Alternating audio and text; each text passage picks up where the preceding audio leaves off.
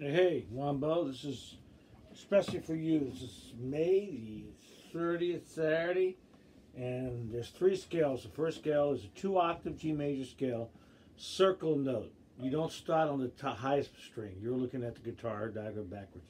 You want to look at it like this is where you start.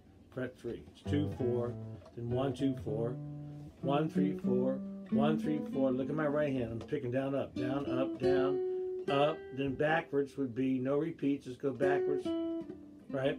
So when you practice, don't go this fast, but you should practice real slow. And after you practice a couple times, then you're going to play 4 quarter notes. 1, 2, 3, 4, and then count 1, 2, 3, 4. 1, 2, 3, 4, the ring, 1, and just keep going. Then 1, 2, 3, 4, let it ring, 1, 2, 3, 4. 4 beats. 1, 2, 3, 4. Now you're descending. 2, 3, 4. 1, 2, 3, 4. 1, 2. You can put a little vibrato. That's shaking the string. 1, 2, 3, 4. That's called vibrato when you shake the string. 4 and 1, 2, etc. So I'm gonna go ahead and show you how to do this. And you should pick down up if you can. Here we go.